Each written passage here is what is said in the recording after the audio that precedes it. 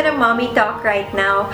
You know, when I had Rio, a reliable thermometer was really part of my list of essentials, and the same goes for baby number 2. I know you moms out there know what I'm talking about, right?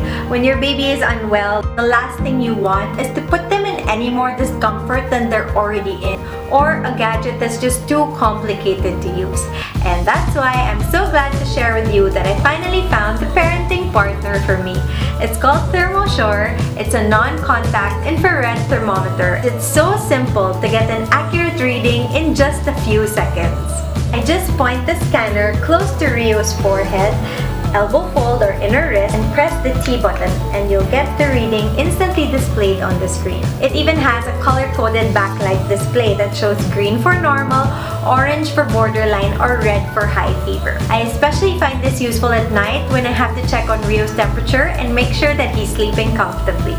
It's also really handy to know that ThermoSure can store up to the last few readings, so that in case your doctor needs to know your child's last temperature, you have it available. You can even switch mode to check on the temperature of baby's milk bottle. ThermoSure has definitely made taking temperatures so much easier, not just for me but the whole family. You guys should try it out too and have one at home. It's available on Amazon. Get yours today.